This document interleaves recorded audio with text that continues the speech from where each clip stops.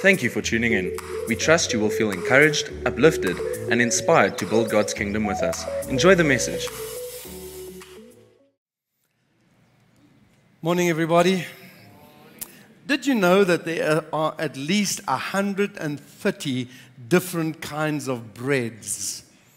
Now, when you go to the shop, that must really make your mind and your head spin. Now, I come from a family where my dad owned a bakery, as I've said before. And my dad baked cake and so on, and breads and rusks and all the stuff. At night, we would bake bread. So the whole night, the bread would go through, and then in the morning, we start delivering. And some of the most bestest smells in my life was hot bread out of the oven, and my dad would bring it home because they would bake in the night, and he would bring it home to us, and we would have sometimes this hot bread for breakfast. And I can still hear that knife going through the crust as my mom would cut it, and it would fall open, and the steam would come out of it, and then she would put butter on that hot white bread, and then on top of that she would layer it thick from time to time with apricot jam.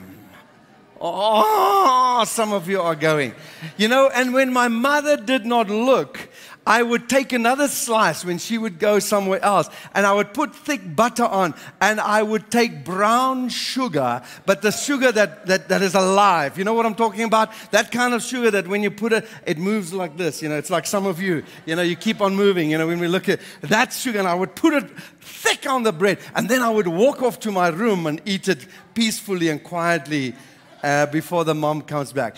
You know, I remember my dad, I would work in the bakery, and my dad would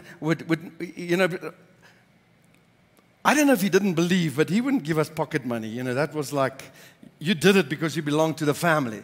But sometimes I would work a whole holiday in the bakery, and from early in the morning until late afternoon, carrying a millie meal on my back and all kinds of things, and so on. And then he would pay me with a pair of shoes, veldskoene.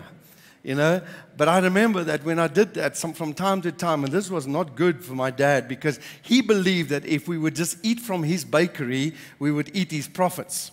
So he always said no, but now and then would bring a milk tart or something at home as a special time. But I would go into the bakery and I would take one of those fresh loaves of bread, and Peter and I are going to do it sometime soon. And so I would cut them in half and give half to my friend, and then would eat the insides with whatever you want to do, and so on. Dip it maybe in a sauce, but then put inside that crust, we would put slap chips. And you would squeeze it in there and druk it in there. It's the best. Indian fellows, is the biggest and the bestest bunny chow you can eat. It's slap chips, and then drink it with a Fanta orange. Oh, man. Heaven. Okay? Now, let me tell you, so as a baker's son, what's that? Yeah, no, it's not unhealthy. Look how good it looks, you know? And so on, you know? And you know what? But as a baker's son, I get totally confused when I go to a bakery these days because I think we had 4 or 5 different kinds of, now 138. That's confusing. That is really confusing. Anyway, you know what? Bread was the staple diet for most people for over 5,000 years. I don't think it's the same kind of bread that you and I get today. I think the bread was healthier in those days in many, many ways as well. But in the Mediterranean world of Jesus in that day, bread was probably the most important. It was a great diet. It was you would have bread and water, and you would have a great meal. Maybe if you were a little bit more well off, you would have bread and some wine with it, and you would have a fantastic meal. Or if you really want to eat out tonight, you would have bread and some fish, or maybe red meat, or a slice of cheese and some dates on this bread. That would be seen in the Middle East in those days as a great meal. Now, bread was made out of wheat or barley. That's how they used to make bread. Now, Jesus comes and he says these words, I am the bread of life. If you look at 138 different versions of bread. You may say, which one, Lord Jesus? They knew exactly what he was saying. You see, Jesus would use these examples where he would address people with stuff that they knew, stuff that was applicable to them, their culture and so on. And he tells them, I am. Now, he's not saying, I am a freshly baked loaf from bread alone with sesame on the top. That's not what he was saying. He says, I am the only one, he was telling these people, that can nourish you along life's journey. That's what he was trying to tell them. Jesus is the bread of life. Will you turn with me to John chapter 6? I'm going to read quite a few verses. John chapter 6, verse 22 to verse 51.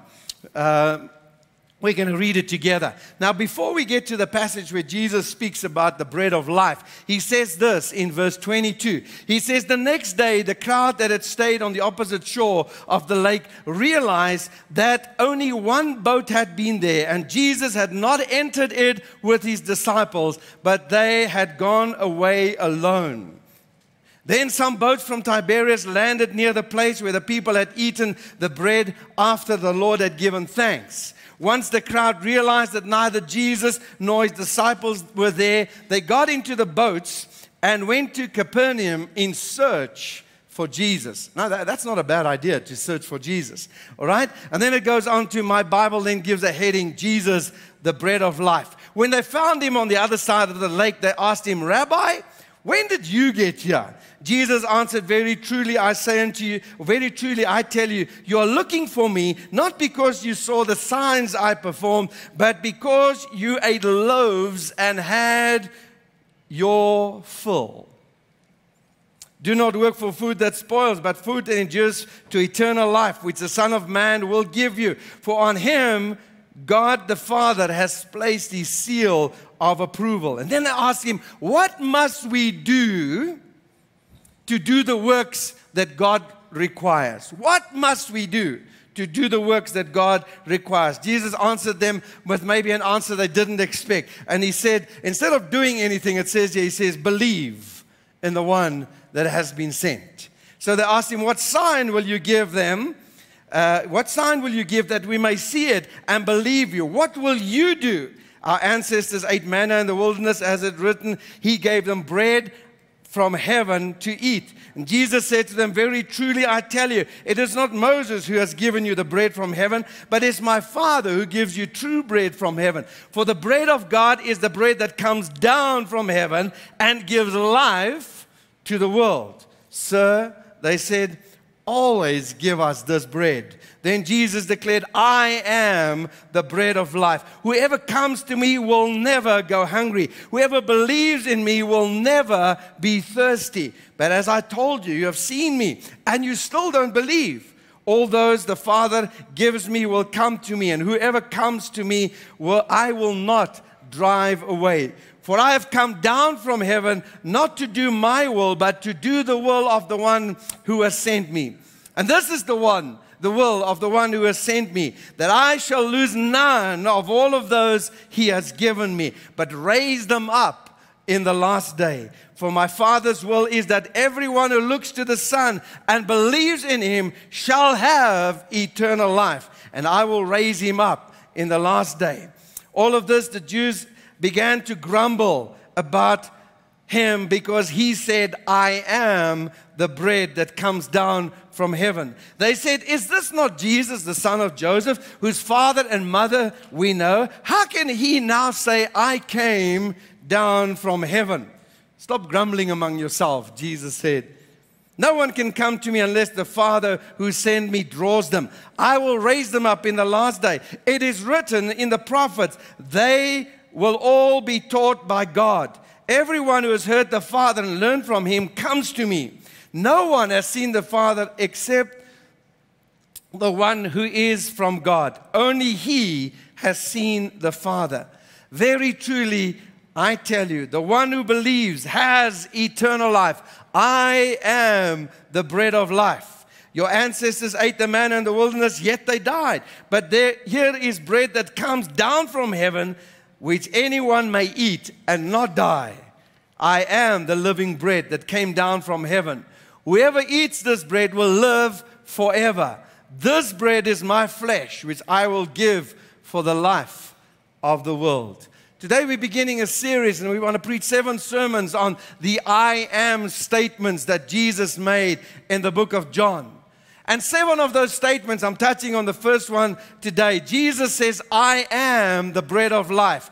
I am the light of the world. I am the door or the gate to the sheep.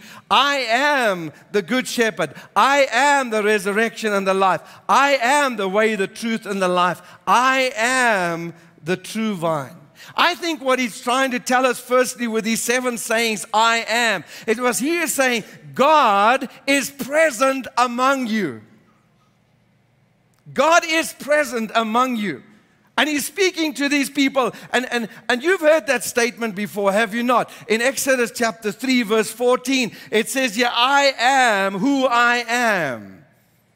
So Jesus is using the same kind of statement, and he's saying, I am the one that was spoken about in Exodus. I am all that you need. I am God among you. I am present. If you want bread, I am the bread of life. If you want life and find yourself out of darkness, you find me, the Lord Jesus. If you want your way to God, it is through me. I am the gate. If you want to be raised up to new life, it is me, Jesus. You will find eternal life. If you want care and protection, I am your shepherd. If you want to know the presence of God in your life, I am the true vine. You see what Jesus is communicating here? Hey, that God of the Old Testament that says, I am, He is standing right here among you. I am the Lord Jesus Christ. Jesus says, I am the bread of life.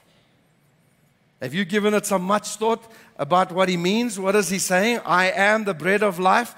To understand it, we've got to get a little bit here of the background to these verses. You know, in John chapter 6, Jesus begins and he's got these 5,000 people sitting around Him. And they are hungry at this stage. They haven't eaten all day. And He's preached at them all day. And He's taught them stuff. And then He calls His disciples and He says, hey, I'm going to feed them. And I'm sure that some of these disciples say, Lord, you know, this is an impossibility. He says, just bring me whatever you can find. And they found a few loaves of bread and a few fish. And He prays and He breaks them, and He breaks them, and 5,000 people are fed. What a miracle!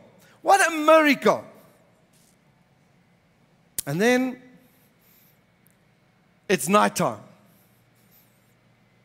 and Jesus' disciples get in a boat, and they go to the other side of the sea, but Jesus doesn't get in the boat. Everybody else have their bellies full, they go to sleep. And in the morning they realize, hey, Jesus did not get in the boat, but now He's on the other side. And the mode of transport that Jesus used is only what Jesus could do. What did He do? He walked across the lake to the other side. And they get to the other side and they find Jesus there. And you know what? John chapter 6 verse 24, and different translations will say it different. It says they were seeking Jesus. What's wrong with that? I think that's quite amazing. I think it's awfully good to look for the Lord Jesus Christ. But Jesus didn't think that way because He knew what they were actually looking for.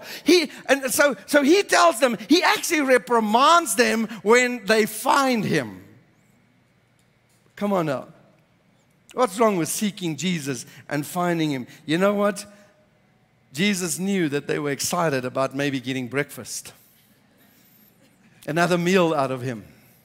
Rather than looking for the bread of life, looking for Him, Himself. So He rebukes me and He says, man, you're looking for perishable things. It's not bad to ask for a meal. It is good to have, you've got to feed yourself, you've got to eat, and so on. But you are concerned with stuff that is not eternal. You love the fact that I can multiply bread. But that's not what this is all about. Jesus said to him, you will die in your folly. And in verse 27 it says, do not work for that which perishes, but for food that endures to eternal life, which the Son of Man will give you. So Jesus is trying to he says, man, guys, you're looking for something that is too small, too temporal. Meaningless in a sense, although it is important from time to time. And last night I fed you and your bellies were full, and you're coming here for something to sustain you physically, but I'm offering you something that when you take what I'm giving you, you will never, ever hunger or thirst again. And they don't get the message. They don't get the message. How many of you are mothers and you're cooking meals regularly at home? And wouldn't it nice to cook a meal and you give it to your family today and they're not hungry again for 2 weeks?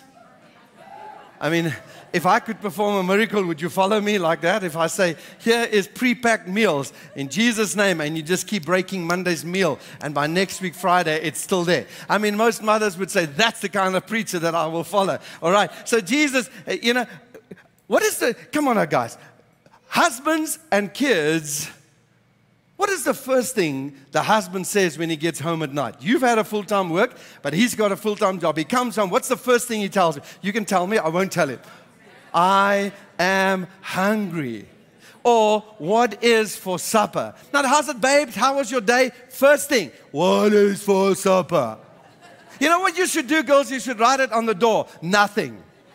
And he knocks on the door and the words nothing is on the door. And he opens the door and you say, the answer is already on the door. Nothing. You make it tonight. What is the first thing your kids say when they come after the sports game and they had a swim or a cricket match or whatever, and they break through those doors and they're tired and sweaty? Mom, what's for supper? They're always hungry. Husbands and kids are always hungry. That's why if I can do this, I will make money. If I can get you to produce a meal that would fill him for a lifetime or for a week at least, I'm sure that you'll come and shop. Now, Jesus is telling these people, and he says, you're looking for something temporal. Oh, yes, you need bread. You need food. That is good because it sustains you physically. So he has this conversation with these Jews, and he says, and the Jews said to him, you know what? God provided through Moses when we were in the desert, manna every day. And then on the sixth day, we had to pick up manna for 2 days because on the Sabbath, we had a rest. And every day, we had our full. And it never went off. Yet, what we picked on Monday, we couldn't eat on Tuesday because it would be full of worms. It will be off. But he supplied our needs. That's what he did. Jesus looks at them and he says, you know, you're so amazed about that story. You're so amazed that that's what God to do. Let me tell you, the bread of heaven has come down to earth. I am he who stand among you. If you find this bread, and he points to himself, it will surpass any manna that will ever fall out of the sky. They don't get it. They just don't get it. And Jesus says, this is worth seeking, my friend. This food endures forever, for eternity. And he speaks about himself and he says, the bread of God who comes down from heaven gives life to the world. In verse 33. In verse 35, he says, if you eat this bread, you will never hunger again. You will never thirst if you believe in me. And then verse 47 to 58, a few times he repeats it. And he says, whoever believes in me will have eternal life. If you eat of this bread I'm offering you, you will never die. You will live forever. It's almost like he's beating on his chest and he says, I am the bread of life. What you're looking for is found in me, but you're looking in the wrong places. You're looking for temporal stuff. I am the bread of life. It is me that your soul needs, Jesus says. It is me that gap, that void in you needs. I am what your soul needs. You see, bread is very important, as I said, to the human because it is fundamental to our daily lives. And we've changed the recipes a little bit, so it's not that healthy maybe, but there's still some really good, healthy bread. It provides nourishment, sustenance, and vitality. It keeps you going. And then Jesus teaches us to pray this prayer, and he says, Father, give us today our daily bread. It is important. Give us today our daily bread. Except some of us are praying it like this, and we say, give me my daily bread while I do nothing.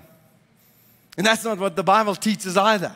You see, you will get this physical bread. You need this physical bread. But this kind of physical bread comes through hard work.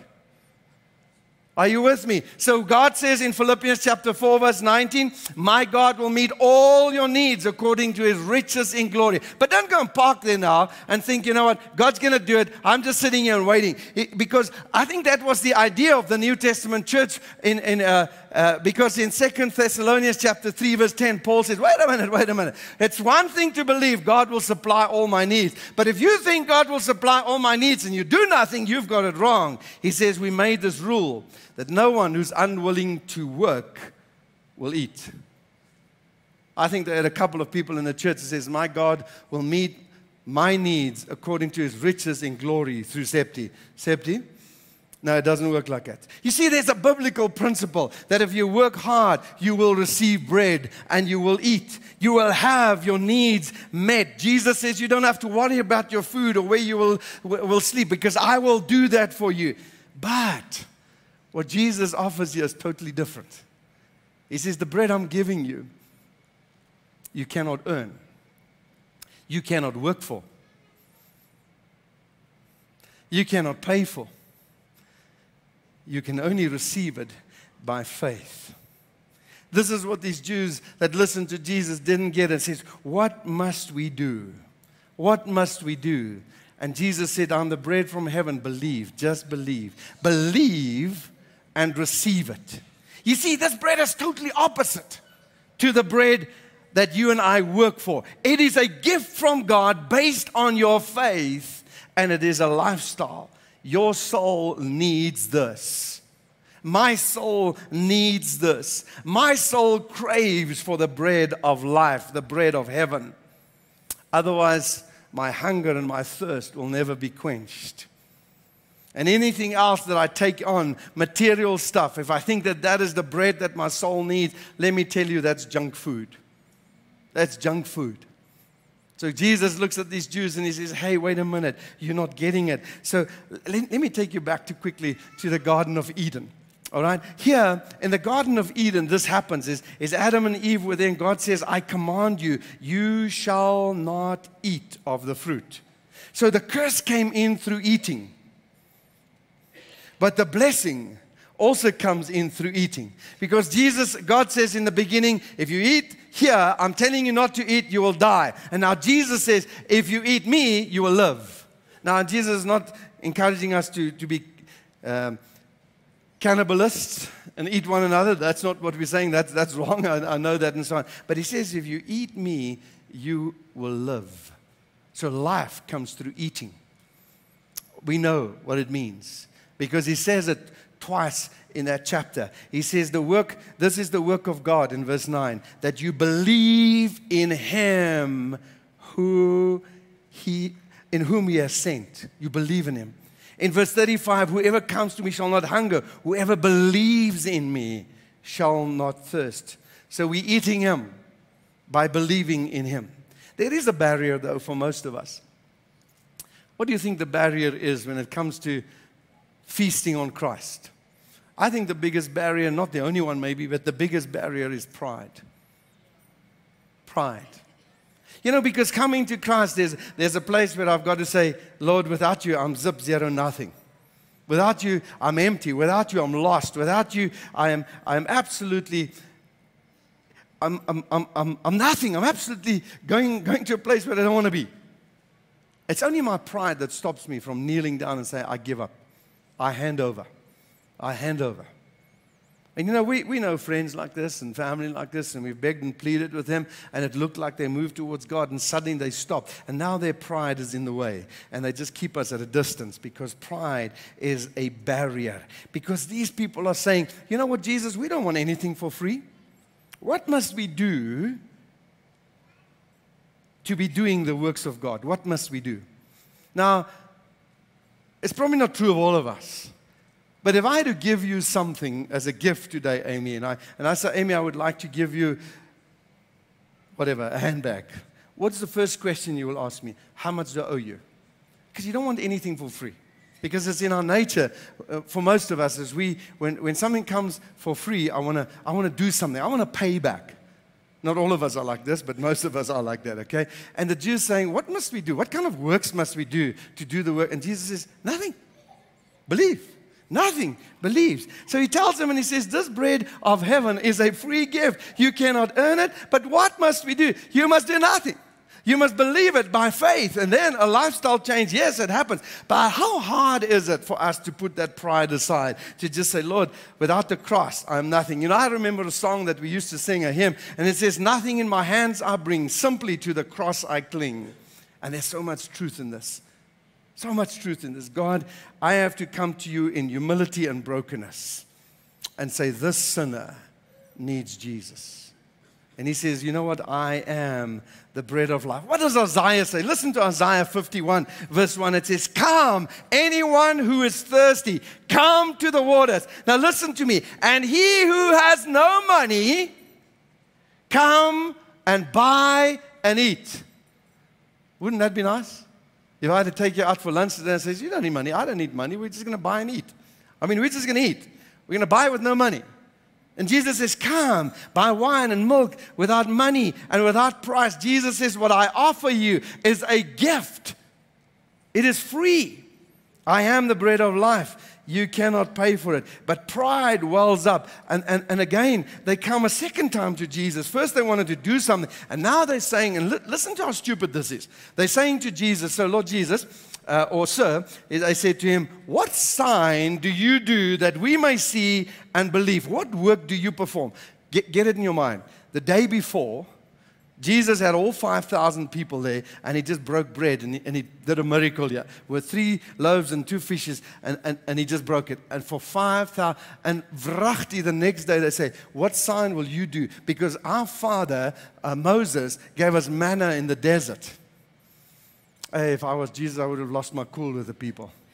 I would have said, idiots, can you not remember yesterday? And I take you back to the Old Testament where similar thing happened with the Israelites. Remember Exodus? Here the guys go through that Red Sea, God parts it, and the Philistines or the Egyptians come, and suddenly the sea closes on them, and they say, yes! 2 weeks later, a week later, they murmur against God. What sign? I've just done it. What more do you want? What other sign do you want? All right? You see, my dear friends, it's not a matter of lack of evidence that keeps someone from believing in Christ. It is a lack of a heart. It's a heart issue. It is a heart issue. They didn't want to believe. And sometimes when people come with arguments, I stop. And in my heart, I don't often say that to them, but I say, you don't want to believe. So you'll come up with every argument, whether I can prove to you, whether I can make 7 angels arrive here on green bicycles with trumpets in their mouths and with banners all over them and say, God is alive. You don't want to believe. So that's not even going to convict you. Pride is standing in the way. You see, most religions today make you work your way to heaven. What must I do to be saved? Jesus says, believe your way. Believe it into heaven. All right? That's what it is. So he comes down and he says, my Father gives you bread from heaven. Free gift. It's come down from heaven. It's come down 4, 5, 6 times. It's come down from heaven. I am the living bread. Come down from heaven. I am the living bread. Come down. Verse 51, 58. And then he says, again, every time he refers to himself, he says, I am. This is my grace. This is God's grace. Bread to you free. I am the bread of life. My friend, 2 more things this morning in closing. One of the things that I think is very concerning for me is that in my own life I find myself sometimes do it as well. Is sometimes I seek the miracle and not the person that brings the miracle. And this is what these people, now give us a sign. Fill our bellies. Give us stuff, the Jews said to him. Fill our bellies. Oh, lunch was lekker yesterday, but it's breakfast now. Come. Fill our belly. Give us another sign. So are you looking for breakfast or are you looking for Jesus? Are you looking for money, wealth, prosperity, or are you looking for Jesus? What if I had to tell anybody today, there ain't no benefits in serving Christ this side of the grave? Would you do it? Would you do it? If I said to you, only eternal life, but there's no health, he's not going to do nothing, there's nothing. There's only one line that says, believe and you'll be saved in the end. Would you do it? I think 80% of people say, nah, there's nothing in it for me. There's nothing in it for me. You know? And Jesus is addressing and says, man, beating his chest almost, I will give you eternal life. I'm not talking about having your stomach's full. And that's why in verse 26 he says, you are seeking me not because you saw signs, but because you ate and you had your full. That's why you're seeking me, because you're seeking me for the blessing. And he's angry with him. And he's angry with him. Now I ask you and me the same question. If God would draw any possible blessing would I still serve Him? Would I? I am the bread of life. Jesus is making God present in our lives. I think it's time to get our priorities right. And we preach this kind of sermon over and over. Get our priorities right. Pressing in more actively into something that might be spiritually more attractive than rewarding us this side of the grave. And I do believe there's a lot of rewards. Don't you get me wrong. I think God has blessed many of us out of our socks. And for us, blessing for you, Stuart and me, might be very different. But God has blessed us. But that's not why I serve Him. That's not why you serve Him. What if God reduces that or removes that from you completely? Will you still serve Him is the question. What if you had to go to bed tonight and Jesus appears to you in a dream and says to you, ask me anything you want, Andrew. Absolute anything you want. What would you ask? Don't tell me. What would you ask? I think the majority of will ask for something physical. Something physical. When Jesus says, do you want me or the stuff? Do you want me or the stuff? And church, that's why some of us are like yo-yos in our spiritual walk. God gives, I'm high. God takes away, I'm low. God blesses, I'm hoo-ha. God reduces, I'm saying He's not fair. He's not playing the game. He's not nice. He's not what He says He is. What if God removes it all? Will you still serve Him? Everything is a gift from God, and I thank God that He has blessed us. I thank God that some of you have a home to stay. Some of you have vehicles. We've all got clothes. We've all got some meal, some other time of the day. I thank God that some of you have been able to go overseas and enjoy a holiday at the beach or whatever that blessing is. And we have had our fair share of that as well. Fantastic. And God has blessed us with that as well.